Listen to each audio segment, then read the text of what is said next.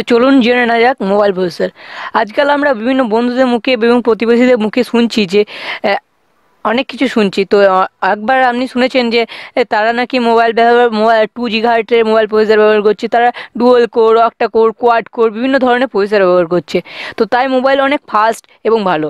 কি অনেক শুনেছেন তাই তো এই ধরনের প্রশ্ন? তো চলুন জেনে নেওয়া যাক এই প্রসেসরটি কী। তখন আপনি হয়তো যখন আপনাকে এসব বলে তখন আপনি হয়তো ভাবেন যে মোবাইল প্রসেসরটা আসলে কি, মোবাইল প্রসেসরটা কি, মোবাইল প্রসেসর কাকে বলে, মোবাইল প্রসেসরের কাজ কি, কেন এটি ভালো প্রসেসর, আর কোন প্রসেসরটি ভালো, কোনটা ভালো কাজ করবে, কোনটা বেশি ব্যাটারি কম ব্যবহার করবে। এই প্রশ্নগুলি আপনাদের মনেও আসাটা স্বাভাবিক। তো চলুন এই প্রশ্নগুলোর উত্তর আজকে জেনে নেওয়া যাক। তো মনে রাখবেন, যদি আপনি একটি নতুন মোবাইল কিনতে যাচ্ছেন তাহলে আপনার মোবাইল প্রসেসর সম্পর্কে জানাটা অবশ্যই দরকার। কারণ আমি আগেই বলেছি, মোবাইল ফাস্ট কাজ করা, হ্যাং না হওয়া, ব্যাটারি কম চার্জ ব্যবহার করা ইত্যাদির ব্যাপারে মোবাইল প্রসেসর অনেকটাই গুরুত্বপূর্ণ ভূমিকা পালন করে থাকে। আর মোবাইল কেনার সময় যদি আপনি প্রসেসরের উপর ধ্যান না দেন তাহলে হয়তো আপনি নতুন স্মার্টফোন কেনার পর আপনি নিশ্চয়ই অসন্তুষ্ট থাকবেন। শিওর আমি বলে দিতে পারি যে আপনি অসন্তুষ্ট থাকবেনই। আর আপনি মোবাইল কেনার সময় যদি প্রসেসরের উপর ধ্যান না দেন তাহলে হয়তো। চলুন জেনে না যাক এই মোবাইল প্রসেসরটি কি। মোবাইল প্রসেসর আসলে কি কি এই মোবাইল প্রসেসর কি কি কি যেমন আমাদের কম্পিউটার, ল্যাপটপ ইত্যাদিতে মোবাইল প্রসেসর থাকে, তেমনি ঠিক ডিভাইসের মধ্যে একটা চিপের মতো প্রসেসর থাকে। তো সোজাভাবে বললে এটাই বলা যায় যে মোবাইলের ব্রেনের মতো কাজ করে মোবাইলের ছোট প্রসেসর। যেমন ভিডিও দেখা, গেম খেলা, ইন্টারনেট ব্যবহার করা, গান শোনা, এসব কাজ করতে সাহায্য করে। এবং মোবাইল একটি প্রসেসর ছাড়া আপনি এগুলো কাজ কখনোই করতে পারবেন না। আর তাই যখন আপনার মোবাইলের প্রসেসর ভালো হবে না তখন মোবাইলের সব ধরনের কাজ করতে অনেক অসুবিধা হবে।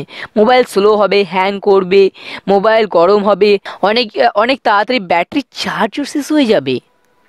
কারণ যা আগে আমি বললাম এই কাজগুলোই মোবাইল প্রসেসর দ্বারা সম্পূর্ণ হয়। তাই মোবাইল প্রসেসর ভালো না হওয়া কাজগুলো মোবাইল ভালোভাবে করতে পারবে না, আপনার অসুবিধাগুলির সম্মুখীন হবেন। যতটা ভালো এবং ফাস্ট মোবাইল প্রসেসর থাকবে ততটা স্মুথ এবং ফাস্টভাবে আপনার নিজের মোবাইল ব্যবহার করতে পারবেন এবং তাতে আপনি ভালো গেমও খেলতে পারবেন। যদি মোবাইল প্রসেসর গরম হয়ে যাচ্ছে বা ল্যাগ করছে বা হ্যাং করছে বা স্লো কাজ করছে কিংবা ব্যাটারি ব্যবহার করছে বেশি, তাহলে বুঝে যাবেন যে মোবাইল ভালো প্রসেসর লাগানো নেই। কারণ এগুলো সমস্যা বিশেষ করে একটি কারণে হয়, যেটি হলো মোবাইল প্রসেসর। আর এই মোবাইল প্রসেসর কত রকমের এই মোবাইল প্রসেসর হয়তো আপনারা জানেন না যে মোবাইল প্রসেসর অনেক রকমের থাকতে পারে।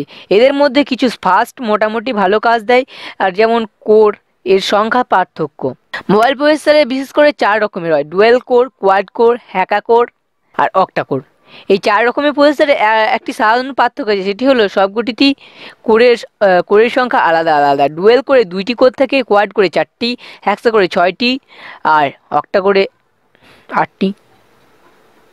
আর মনে রাখবেন, আপনার প্রসেসরের কোরের সংখ্যা যতটা বেশি হবে তত বেশি কাজ করতে পারবে, মোবাইলের ফাস্ট কাজ করবে এবং আপনার মোবাইল গরম হবে না, হ্যাং হবে না, ব্যাটারি কম খাবে।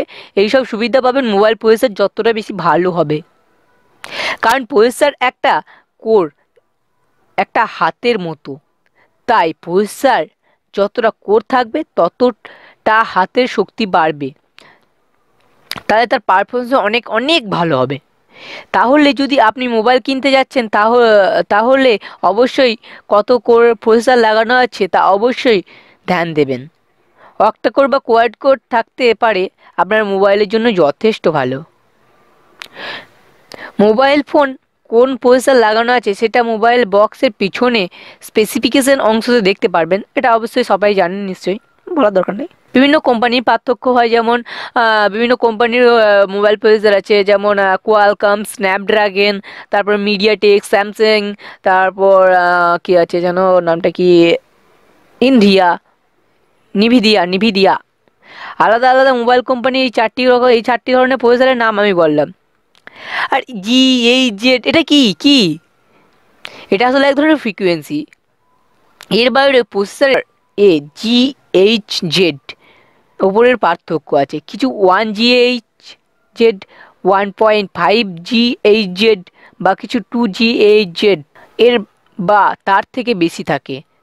তাই মনে রাখবেন, যত বেশি GHz এর সংখ্যা হবে ততটাই আপনার মোবাইল প্রসেসর ফাস্ট হবে এবং কার্যক্ষমতা অনেকটা বেশি হবে, হাই হবে। একে আমরা বলি ফ্রিকোয়েন্সি বলতে পারি। সাধারণত 1.5 GHz বা 2 GHz এর প্রসেসর হয়, তো GHz-কে জিগাহার্ট বলা হয়। মোবাইল কেনার সময় আপনার প্রসেসরের জিগাহার্টের স্পিডে ধ্যান রাখবেন।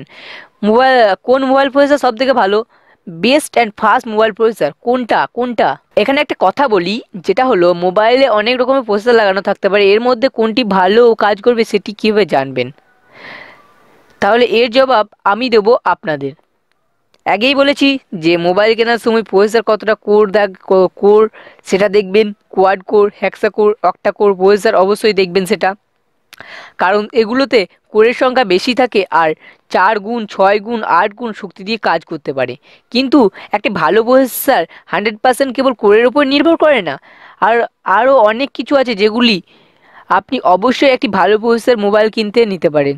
সেগুলি হলো মোবাইল প্রসেসরের আর্কিটেকচার বা গঠন বা ডিজাইন দেখাটা জরুরি। যেমন সব ধরনের প্রসেসর ইলেকট্রনিক্স জিনিস সময়ে সময়ে উন্নত হতে থাকে, তেমনি মোবাইল প্রসেসরগুলিও উন্নত হতে থাকে।